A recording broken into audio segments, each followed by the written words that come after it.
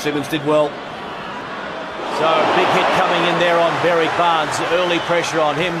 He was injured last week and managed to get over the shoulder injury, but the Welsh will be trying to apply pressure there, and there's the turnover and the kick that is into touch. So good work by Wales, and it came from that big hit on Berrick Barnes. Oh, Jamie Roberts got a great shot at him. James O'Connor did the right thing, took the ball to the line.